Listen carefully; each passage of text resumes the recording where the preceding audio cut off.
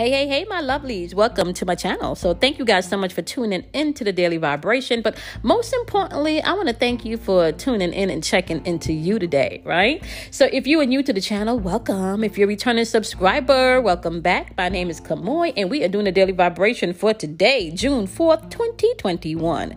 Now, keep in mind that energy is fluid. So if you do not click on this episode or on this video on the 4th of June in 2021, feel no worries, right? Energy is fluid. So you want to be able to take the message if it resonates and leave what you do not need. Okay. Now it is Self-Love Friday, first of all, and we are at day number 68 on our level up journey. We have 32 more days left to go, and then we made it, y'all. Right? We did it. We've been committed to doing something for at least 68 days now, right? So you should have committed yourself to something. I can say this. If you've been consistent for the past 68 days, you would have seen some changes, something different, So don't count yourself out. Like, just being committed to you and being committed to tap into you for 68 days where you're evaluating your shit, right? And healing and loving and feeling and being and doing, right? From a place within you where you're grounding yourself. It's an amazing feeling. It's like an amazing feeling, guys. So I want to say applaud yourself on day number 68 as we are moving through our Self-Love Friday. Now, the thought of the day that you're going to be thinking about today is accountability, right? Heads up, guys, if you are tuning in via YouTube, you will not be getting the picture of the cards in this episode. I am still on, the allergy medicine, and I did not get a chance to snap the pictures before I had to run out and take care of some other stuff. And I'm actually tired now, so I am not going to be able to have that. You're not going to see the cards in this episode. So my apologies about that, right? But I'm just going to just read you kind of like what the wisdoms are within the card. And honestly speaking, like, we are pulling from the Goddess Guidance Oracle deck today for Self-Love Friday. I kind of felt like we needed to tap into a goddess type energy. And whether you're male or female, it doesn't matter, because energy is about balancing your feminine and your masculine side, right? So it doesn't really matter. Everybody needs to tap into their feminine aspect, which is your emotional aspect, which is how you feel, right? So that's the indicator, right? To let you know where you are, where you're going, and maybe what you may need to address or adjust in your life, right? So Self-Love Friday, you're thinking about accountability today, right? Are you taking accountability for what you put out into the world and what you put out into the space that you've created for yourself, what you put into your relationships, what you put into yourself? Are you taking accountability for all of those things? Are you taking accountability for what you don't do, right? That you're supposed to be doing, right? Are you taking accountability for what you do that you're not supposed to be doing? Are you taking accountability just for the places and the spaces in your life when you know that you may have fell short, right? Are you taking accountability for those things, right? And when you're taking accountability, it's easy to be able to change states and jump into a whole new position where you have a different perspective on things, right? When you begin to kind of take accountability, you begin to understand that you've now placed yourself in the driver's seat. Let me give you an example. Do you know, like, every time you have to get into a discussion or an argument with someone, right? Let's just say you have to get into communicating with someone, and the emotions and the tension get high, right? Do you know that you just taking accountability for your portion can calm things down? Because once you've owned your part in something, how can someone still fight with you, right? There's nothing to fight about. I am going to own that I did XYZ, that I said XYZ, that I feel XYZ, right? I'm going to own that. You are not responsible for my feelings. You are not responsible for my doings, right? Although you may have triggered some of the things, right? You are still not responsibility for me throwing a temper tantrum. You are not responsible for me not loving myself. You are not responsible for me not believing in myself. You are not responsible for me doing those things. And I right? I have to take accountability for that. I have to take accountability that I'm not loving me right. I have to take accountability that I'm staying in relationships that does not fulfill my purpose, not even on a level of love, right? I'm not even talking about your purpose and your mission to give into other people. I'm just talking about staying in relationships and situations, right, that is not generating love, that is not cultivating love. Are you taking accountability for the fact that you are where you are because you choose to be? Now, I'm going to say this again. You are where you are because you choose to be.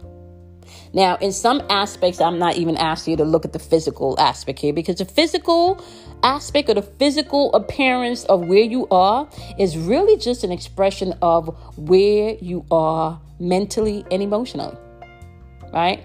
So your physical experiences, the house that calls the bills, right, really govern where you are mentally. Now, some people can have a lot of cars, a lot of houses, a lot of money, but where they are mentally, it's still reflected around their surroundings. So if you buy a whole bunch of things to fill up this hole in this void called love, right? If you buy a whole bunch of things to replace that thing, your environment is going to reflect that. You ever see that sometimes you can walk into someone's home and their home feels very homely and love and just warm and inviting. And then you walk into someone else's home and it feels very cold, very isolated. Everything is very just straight line. There's no curves. There's no color, and even if there's color there, like energetically, it's just something is off there. So like I'm explaining to you guys, right? This is something that you really have to pay attention to. Taking accountability. Taking accountability can literally put you in the driver's seat of your own experiences, of your own life. Just taking accountability, right? That's super important for you to understand as you're moving throughout this energy today. Take accountability for how you feel. Take accountability for what you do. Take accountability for what you say. Take accountability for how you behave. Right? Take accountability. That's it. Now, remember, we're also practicing observation without judgment. So once you take accountability and you own your shit, right, you then want to observe without judgment. Observe yourself and how you react. Observe yourself and how you judge other people. And the same thing that you're judging other people for, you can find that within yourself. That's one of the things I often have to remind myself of is like, okay, if I find like I'm getting into a judgmental place, right, I try to make note, okay, that's judgy. That's number one. But number two, Spirit always find a way to remind me that you really can't judge another people, because that's kind of like judging yourself. At the end of the day, we don't know why people do the things that they do outside that they may have been triggered, right? And if people are not working on their triggers within this energy, that is going to be a problem. That is going to be a problem. This is why I'm asking you guys to take accountability. That's going to be a problem in this energy. All right. So let's hop into this. You guys know the deal, right? The sun is currently positioned in Gemini. So that's the house of communication, right? That's also the house where it deems short-term travel. Okay, so we're talking about maybe trains, buses, and stuff like that. But you can find, locally, you can find delays. You can find buses running late, okay, because we are in retrograde season, right? You can also find electronics acting a little wonky, so you want to be mindful of that too, right? We now have the moon in Aries. That's ruled by Mars. So we're talking about protection and war. That's action-driven energy. That energy can also bring in a hint of focus for you, okay? So you can focus within this energy and you can declare your I am. You can develop your personality within this energy, right? So you can find within the Gemini aspect in the sun today and with the moon in Aries, people can be spinning today. Like people can be very in their feelings and because of the miscommunication, you can find people exploding, right? You're just throwing the baby out with the bathwater. Instead of having a conversation, you might find that some people want to have a full-blown fist fight. And you can also find within this energy that conversation can turn into a full-fledged screaming match if you're not careful. Remember, we are in retrograde season in Mercury and people are spinning out because not everyone is taking accountability. So if you're owning and taking accountability for your shit, then when other people project, you're not going to be taking it personal because you've already taken accountability. Not to say that you're not going to be triggered, because you're going to have to watch your triggers, right? However, you put yourself back into your own driver's seat right? When you begin to take accountability, you're not leaving this to anyone else. Okay. So we're going to start off with the wonderful air element. Okay. And within the air element, we're talking about Gemini, we're talking about Libra, and we're also talking about Leo's energy. If you are not a Gemini, a Libra, what am I saying? Gemini, Libra, and Aquarius, not Leo, y'all. I know I'm getting tired. So it's Gemini, Libra, and Aquarius energy, okay? So what you can do within the Gemini energy, if you're not a Gemini, you can tap into your communication skills, how you think, how you communicate, okay? Versus how you don't think or what you're not communicating, right? The Libra energy, you can balance versus I don't balance. What areas in your life needs balance? Okay. Libra is ruled by Venus. So you're bringing in that love, that nurturing aspect. Okay.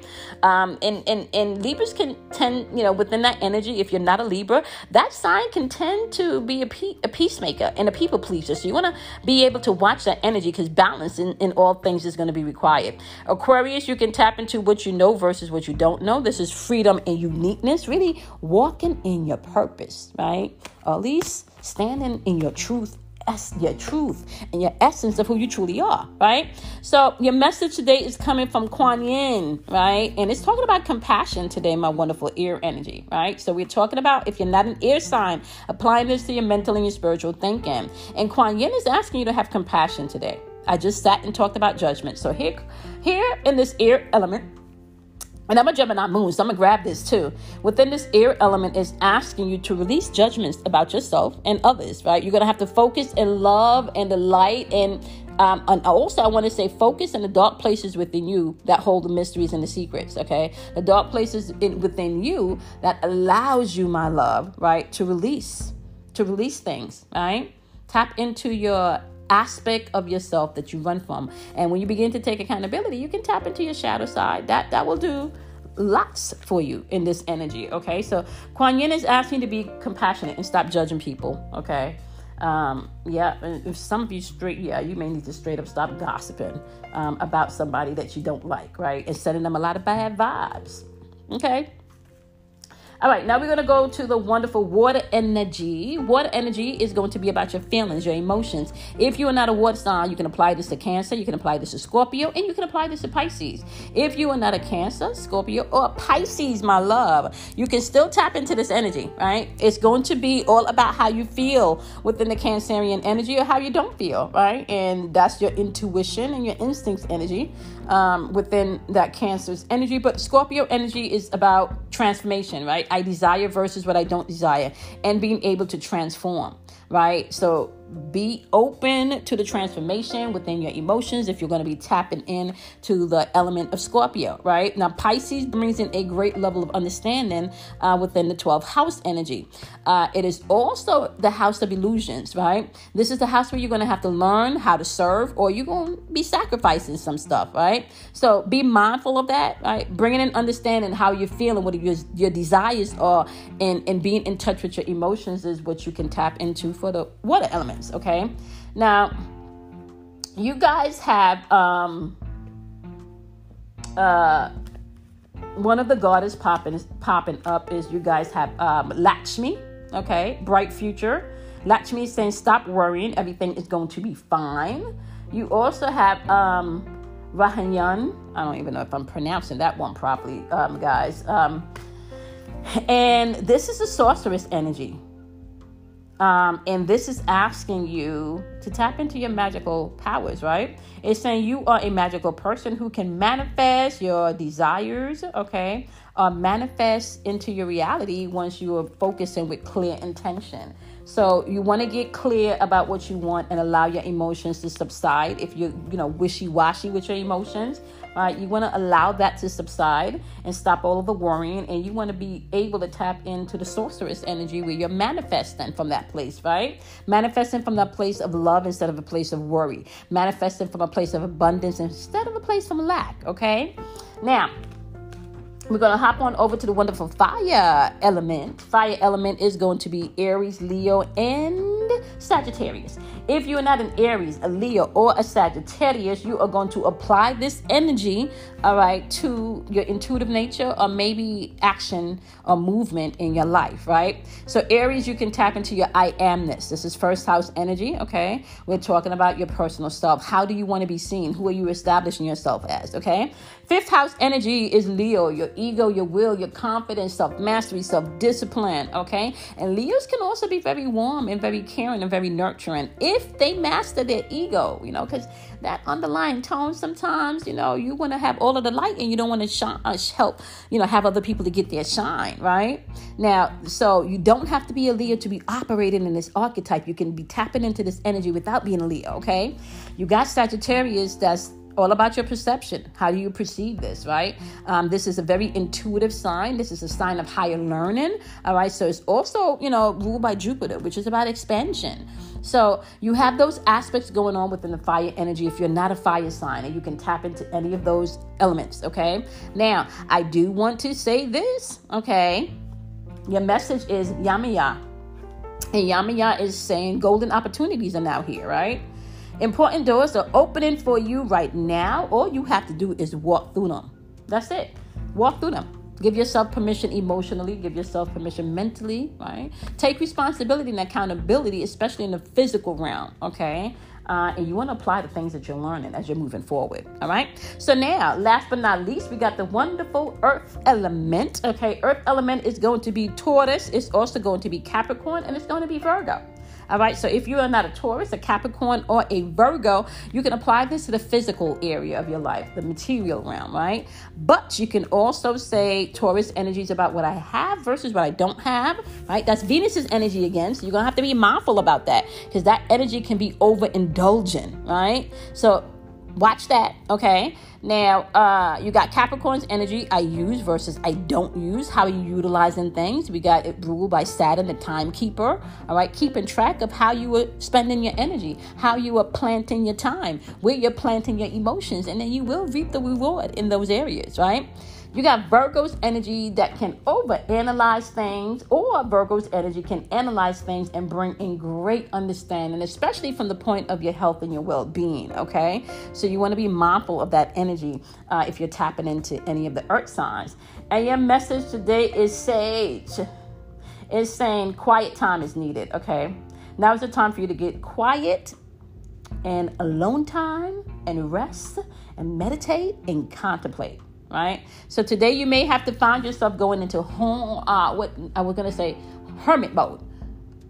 Holding on to that quietness within so you can gain the understanding. So you're going to hone in, right, to your inner self.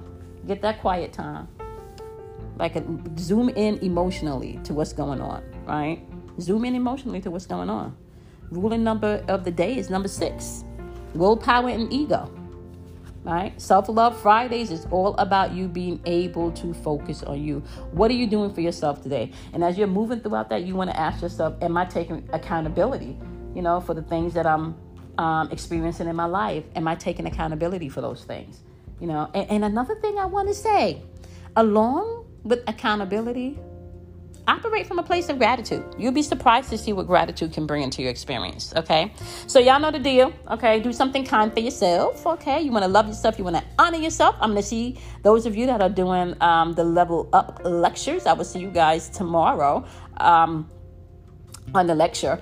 And then I also want to say, don't forget, we're doing a meditation in the lecture tomorrow. So you want to come in with your intention, and we're going to break down the energy and go through all of that, my loves.